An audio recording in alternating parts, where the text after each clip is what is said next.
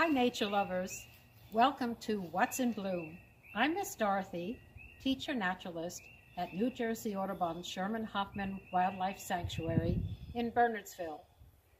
Being outside in nature is so very important, so join me as we walk the trails to see what's in bloom. I've been walking along the trails here at Sherman Hoffman and I found something in bloom. And it actually blooms in the middle of March or to late March, even when there's snow on the ground. And it's actually called skunk cabbage.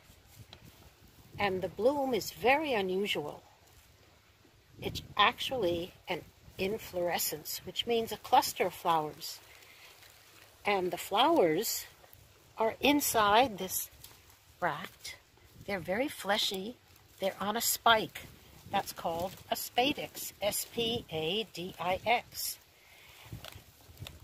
The flowers in there are surrounded by a bract. That's called a spathe, S-P-A-T-H-E. All members of the family called the Araceae, or aroids, have inflorescences like this, which actually mean a cluster of flowers. Similar would be the jack in the pulpit. So this plant, the skunk cabbage, is quite unusual. You notice that it's a little bit purple on the bract, and inside, when an insect or an early fly or bee gets inside, the flower, the inflorescence, actually produces heat that warms the insect as he walks around inside, and thus he is pollinating those fleshy flowers on the spadix.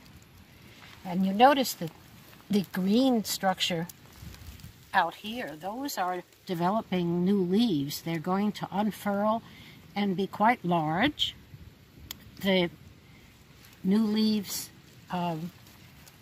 actually, when they're bruised, smell a little skunky, so that's how the plant got its name, skunk cabbage.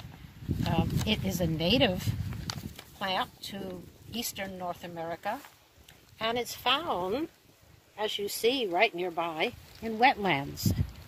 It's a wetland indicator. Amazing that by producing its own heat, it can actually produce an odor wafting into the air that's going to attract those early pollinators.